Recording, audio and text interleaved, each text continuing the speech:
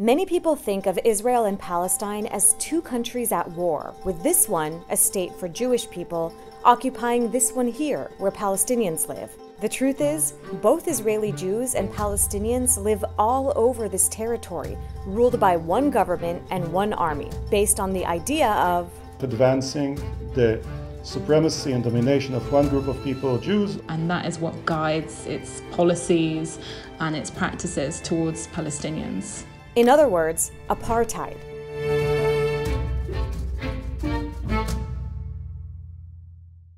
Apartheid is a loaded word tied to the racist South African regime of white minority rule. But although the word comes from there, apartheid isn't just a description of what happened in South Africa. It's actually a crime against humanity under international law.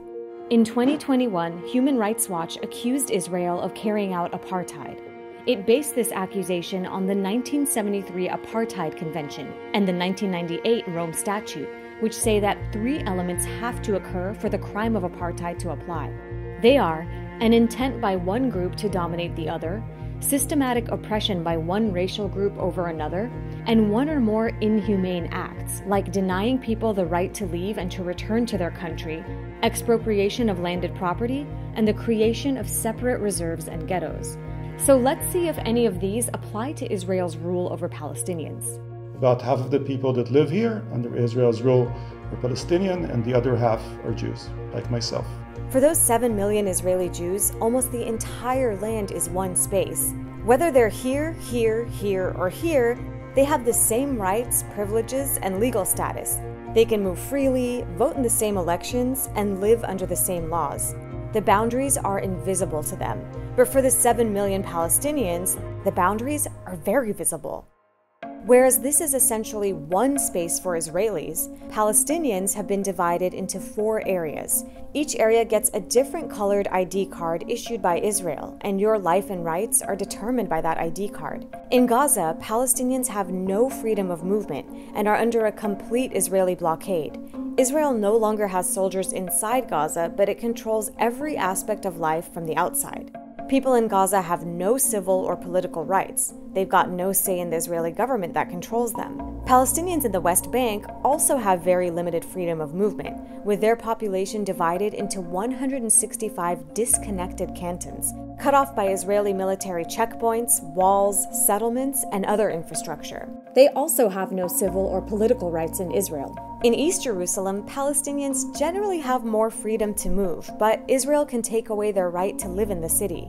They can't vote in Israeli elections, and Israel also bars them from taking part in Palestinian politics. Palestinians who are citizens of Israel can travel relatively freely, but they face restrictions on where they can live. They can vote in Israeli elections, but face legalized discrimination. Yara Hawari is a Palestinian with Israeli citizenship. This ID system, it penetrates, all areas of life, where you live, where you study, what you work, etc. Even the more intimate areas of life, such as who you marry. That's because for the most part, a Palestinian can't pass on their ID status to their spouse. And this has huge implications on where they can live.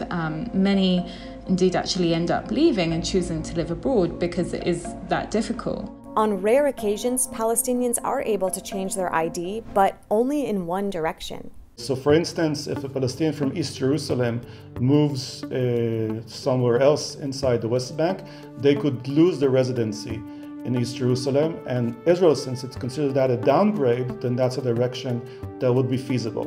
And further down the line, again, from Israel's perspective, if West Bankers move to the Gaza Strip, then that's a direction that Israel will accept, but not in the opposite direction. So while Palestinians are granted different rights based on their IDs, nowhere do those rights match those of Israeli Jews.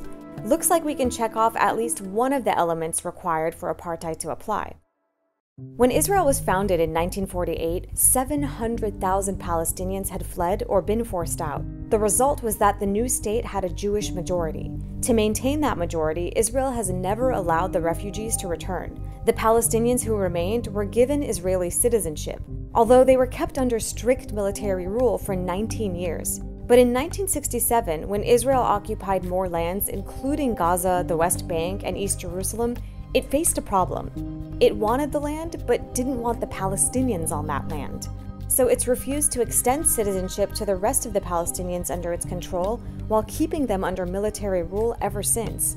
To further control the ratio of Palestinians to Israeli Jews, Israel still bans Palestinian refugees and their descendants from moving into any of the territories it controls, while encouraging any Jewish person anywhere in the world to immigrate to Israel, even if they've never set foot there before. In Jerusalem, the Israeli authorities actually have a population target: 60% Jews to 40% Palestinians. Palestinians in Jerusalem are only granted a permanent residency permit, even if they've been living in the city since before Israel was founded. About 350,000 Palestinians are in that status, and which is Orwellian the way it's defined, because the only thing permanent in permanent residency is that it can actually always be taken away. These permits can be revoked if a Palestinian moves out of the city, but Jewish Israelis living in Jerusalem never lose residency, even if they move to the other side of the world. This discrimination has been enshrined in Israeli law. The 2018 nation-state law says that Israel is the nation-state of the Jewish people, and that the right to national self-determination in the state of Israel is unique to the Jewish people. That means that even Palestinians with Israeli citizenship aren't considered equal to Jews with Israeli citizenship. As Israel's Prime Minister Benjamin Netanyahu put it, Israel is not a state of all its citizens, but rather the nation-state of the Jewish people, and only them. So let's go back to that list from before. The nation-state law is only one of many Israeli laws that explicitly discriminate against Palestinians. For example, there's the 1950 Absentees Property Law. Deeming Palestinian refugees absentees, Israel seized hundreds of thousands of acres of their land, even though they were only absent because Israel wouldn't let them return. Remember, denying people the right to return to their country is on the list of inhumane acts that legally make up the third element of apartheid.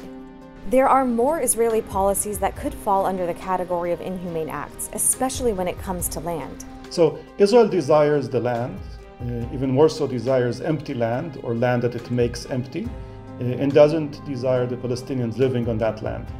And that has resulted in policies in which land is constantly moving in one direction. Land that used to be Palestinian becomes state land, and then that land is allocated for the development of towns and communities for Jewish citizens. And yes, expropriation of land is also an inhumane act. So let's see what that looks like on the ground. Across the entire territory, Palestinian communities are overcrowded and surrounded by Jewish-only communities. It's the same type of practice of encircling Palestinian communities so that they can't expand, cutting them off from one another. It's a continuous practice that began in 1948 and was expanded to the West Bank in 1967. The Israeli state prioritizes Jewish development in places where it wants to restrict the growth of Palestinian communities, with the government keen to Judaize areas like the Galilee and the Negev.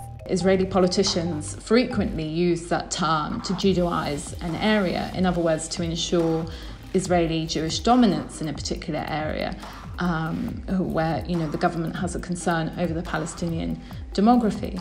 And in any other context, this would be condemned as, gross ethnic engineering. It's in its basic laws, which is essentially the Israeli constitution.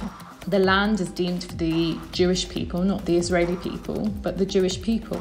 In fact, only 3% of the land inside Israel's 1948 borders is allocated for its Palestinian citizens. Meanwhile, hundreds of new communities have been built for its Jewish citizens, many on the ruins of destroyed Palestinian villages. Plus, there's the 200 illegal Jewish settlements that have been built across the West Bank as well. At the same time, thousands of Palestinian homes have been demolished or are under threat of demolition, having been built without permits because Israel rejects most Palestinian building applications. Meanwhile, in the Negev desert, the Israeli government wants to maximize the land available for Jewish development. So it has tried to force Palestinian Bedouin citizens into small townships by demolishing their homes and not allowing them to connect to the water and power grids. One village, El Araqib, has been demolished more than 180 times. Now, just across the Green Line, a similar struggle is taking place in the village of Susia, which is in the West Bank, just south of Hebron. And it too has faced a series of mass demolitions by authorities in an attempt to establish Israeli Jewish control over the area. Looks like we can check off another one of the criteria for apartheid. Israel has total control of this entire territory. Even in Gaza and the West Bank, which have some limited autonomous Palestinian administration in place, Israel controls the borders, trade, resources, water, electricity, the airspace, the electromagnetic spectrum, the population registry, and more. Accusing a government of carrying out a crime against humanity like apartheid is no simple matter. But we've seen how Israel's control over and discrimination against Palestinians fits the legal threshold for apartheid. Israel's own leaders knew this was happening, although they didn't do much to stop it. The state that you have at the moment is an apartheid state, isn't it? It's not yet apartheid, but it might come on this slippery slope toward apartheid.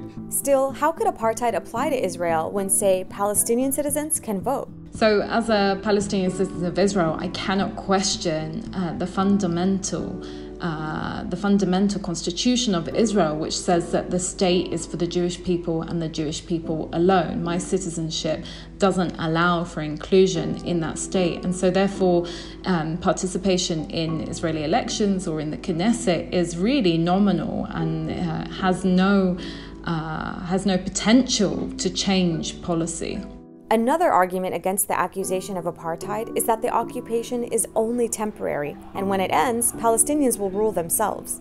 Normal people don't think that 54 years is temporary. We've passed that line already a very long time ago. And yeah, there's a lot of Israeli propaganda insisting on that worldview of democracy plus temporary occupation. No, it's not a democracy and it's not a temporary occupation. It's one regime between the river and the sea, and that regime is apartheid.